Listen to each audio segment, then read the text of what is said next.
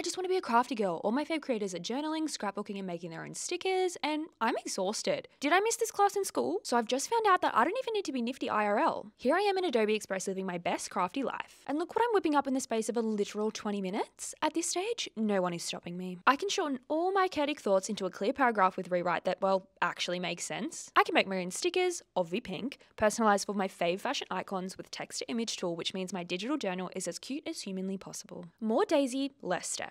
I can get rid of those annoying background bits with generative fill so I can focus in on the details. Literally so speedy. Zoom, zoom, am I right? Oh, and the resize with expand feature might be my best friend. It's insanely handy to be able to transform any design to match my next social post and maintain that gorge quality. Guys, I'm on a roll. I really didn't think I could be a journal girly in 2025, but look at me now. Oh my god, I also just found out there's so many new features that I can use for my next journal page in the Fi web app. I'm a crafty girl by night, but actually videographer by day, so I'm thinking of trying out their new video features. Okay, BRB, jumping into that right now. Bye!